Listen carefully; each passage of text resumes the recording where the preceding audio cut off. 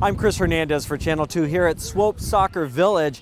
This place is sold out for the season, and that's going to add up to a sizable economic impact for Southeast Kansas City.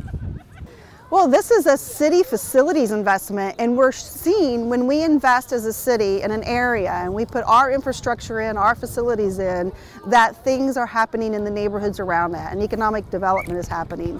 This is a little more unique because it has a public-private partnership into it. So we now have Sporting Kansas City who's going to be marketing this city facility for us, filling it with tournaments.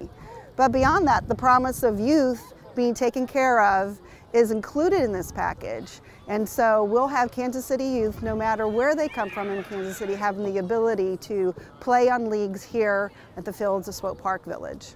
It's a revitalization of Swope Park, one of the biggest parks in the nation. Again, it puts us back on the map, allows an opportunity for a lot of kids to really have a quality facility to practice and play soccer.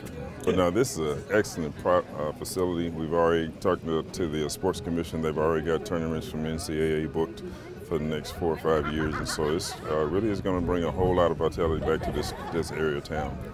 With all the rental fees and concessions, the revenue is expected to make Swope Soccer Village self-sufficient. For Channel 2, I'm Chris Hernandez.